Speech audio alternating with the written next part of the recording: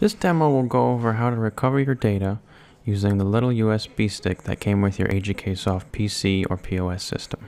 If your PC isn't already booting to the Macrium Reflect window, you're going to reboot it and hit the escape key until the BIOS pops up. From here, you're going to use the right arrow on your keyboard till you get to boot, and then use the down arrow on your keyboard till you get to boot option number 1, hit enter, and you're going to select SanDisk with the keys, hit enter, and right arrow over to save and quit, and hit enter, and then hit enter again to say yes. Your computer will now reboot into the Macrium Reflect window, and you'll get to this screen here. In order to recover all of your data, you're going to double click on browse for an image file at the top, and then double click on this PC, and then go to the local disk C.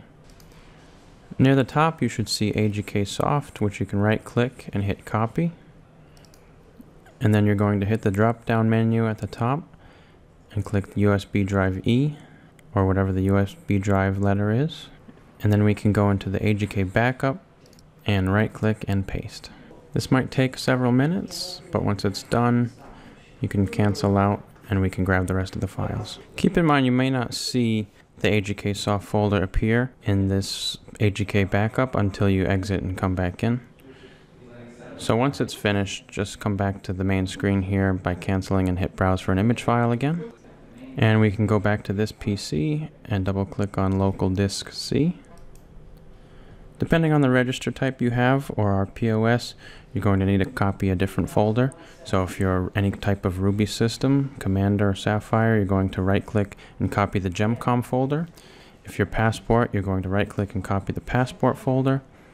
And if you have our POS, you're going to go into the temp folder and you're going to copy the journals folder. After you copy, hit the drop down menu arrow and select your USB drive again.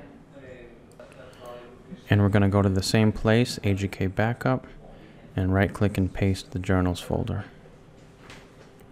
If you hit this little arrow up here and come back, you'll see that it copied over.